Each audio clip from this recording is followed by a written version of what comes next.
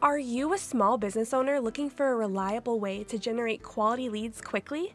Google Ads is an excellent way to fulfill that goal. So today we have Jake Janoski, one of BizIQ, Smart Local Affordable Marketing's paid media experts, to answer all of your questions on Google advertising. Whether you're a local shop or a national e-commerce business, Jake has a lot of great information and tips to share with you today, so let's dive in. I am Jake Janoski. I'm the paid media manager here at BizIQ.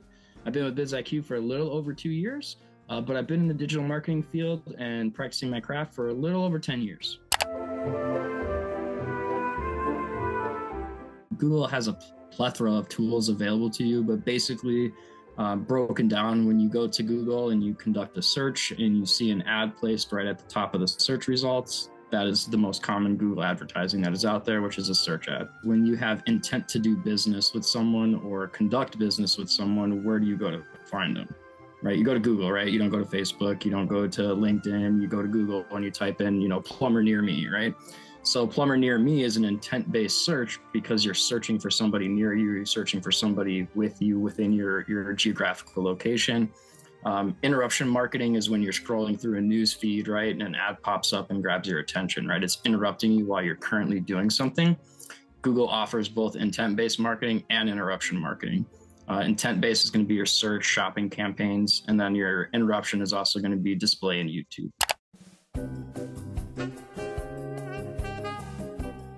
I would say multi-network campaigns. And what I mean by multi-network is essentially a search campaign, a display campaign, running some ads on social media, maybe Facebook, Instagram as well.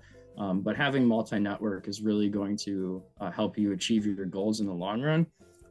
But also just having different marketing objectives with a SMART goal attached to that marketing objective, right? Your marketing objective for a Google search is going to be lead generation, to where your marketing objective for a YouTube or display campaign is going to be branding. So it would be a different objective. So just identifying what objective and what you want for where. So there's different ad types and there's also different campaign types. So first I'll go into ad types and then I'll go into campaign types. Most common is search, right? You go to Google, type in a search, you see your search ad. You'll also see shopping ads within the search results. Shopping campaigns typically for your e-commerce websites. If you're selling a product on your website, shopping campaign is the route that you want to go. You also have a display campaign, which are your images. Let's say you're browsing a website or a blog, you're on CNN.com and you see that big banner ad across the top. That is a display ad. You also have, in my opinion, the most underutilized tool in ad out there is YouTube. YouTube is the #2 search engine. Remember that, #2 next to #1, which is Google. YouTube is owned by Google, so technically they're 1 and 2.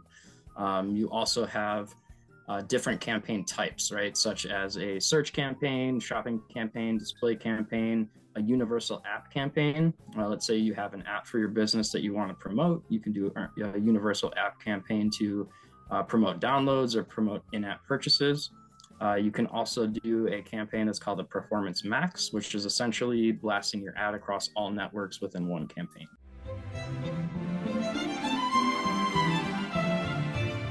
Always going to recommend multi-network campaigns, right? A search paired with display, search paired with YouTube, search paired with Facebook. It doesn't matter, right? As long as it's a different network, I'll always recommend that, because the more networks you're on, the more they work in conjunction with each other, and they're going to move your prospect through the buying funnel.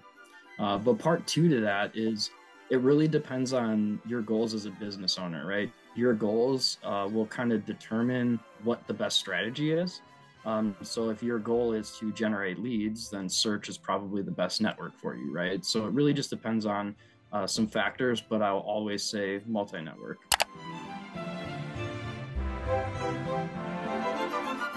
A lot of factors go into it. The #1 factor is going to be geographically where you want your ads to show, right? Let's say you're a plastic surgeon in Beverly Hills, California, or you're a plastic surgeon in Iowa, right? That's going to be a completely different cost per click.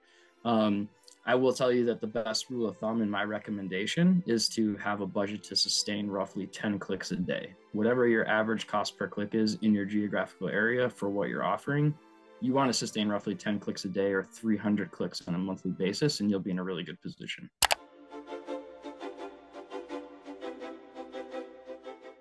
So when it comes to KPIs or like key metrics that you want to look at, in my professional opinion, it's very, it's almost everyone has a different opinion, right? Someone's going to say this metric's more important than this metric or this one.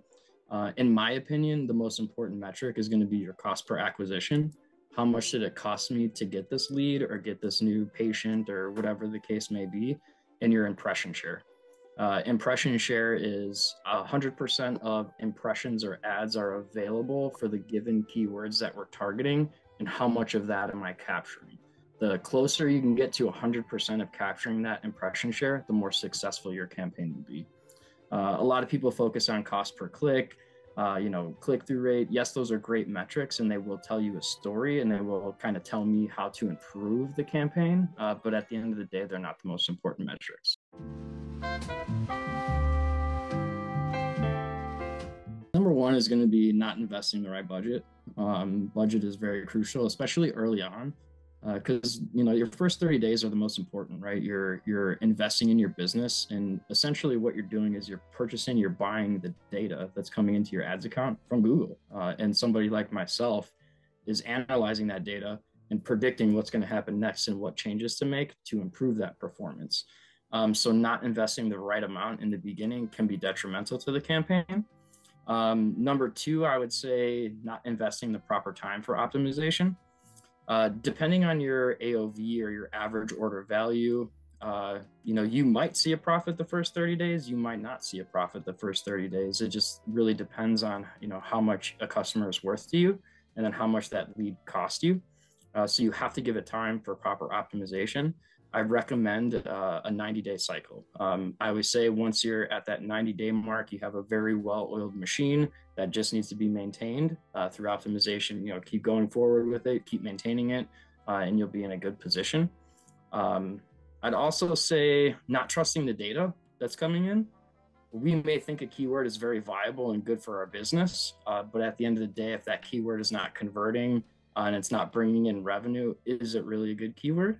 Probably not, right? And the data will tell us that. My best advice is embrace the data, right? Embrace the data, and that data is painting a picture for you, and just embrace what that picture is, and you'll be able to move forward and be successful.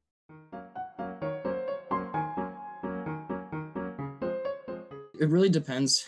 It depends on how much budget you're putting into it, because that's going to determine how much data is coming in at any given time. So the more money you put into it, the more data that's going to come out.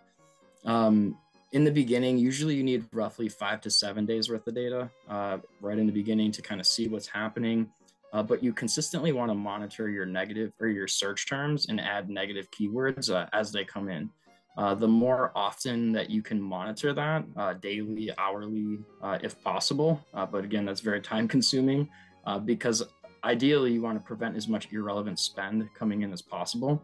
And if you can prevent that search term from, getting an impression that was an irrelevant to preventing it from happening again and getting a click and costing you money, that's ultimately what you want to do. So I'd say hourly, daily, and then for the bigger picture, 7 days worth of data is really good. And then we're looking at 14 days worth of data as well. Because that will really allow you to identify trends and then predict what's going to happen next after that.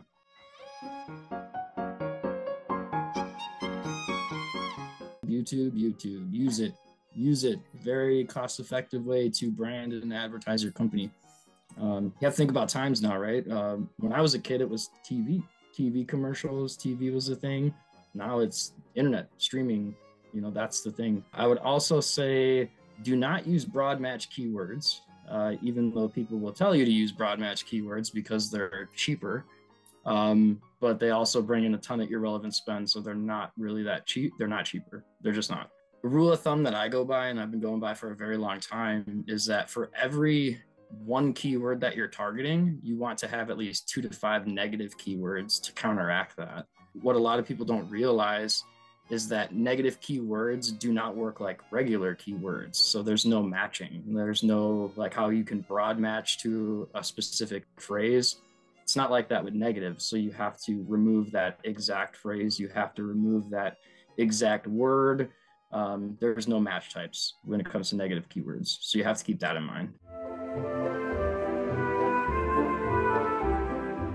We have quite a few here at BizIQ, but I will go into one specific that stands out. It is a online e-commerce business. I will maintain some client privacy here, so I'll just speak broadly. Online e-commerce business sells mailboxes, residential mailboxes, commercial mailboxes, apartment complex mailboxes where it's multi-unit, that kind of thing. The client has been with us for 7 months.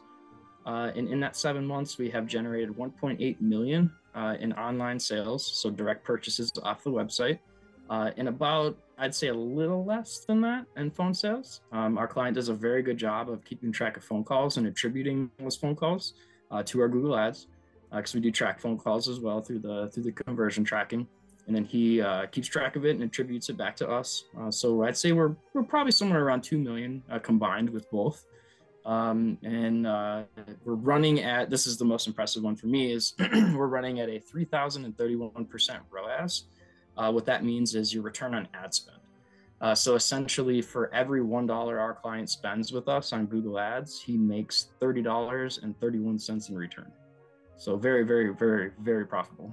Thank you for taking the time to be here with me today. I love talking about this stuff. Advertising on Google and YouTube is essential for any business. Here at BizIQ, we partner with businesses to accelerate growth through smart, innovative, and affordable digital marketing solutions. And we would love to help you out and help your business grow. Look forward to speaking with you soon.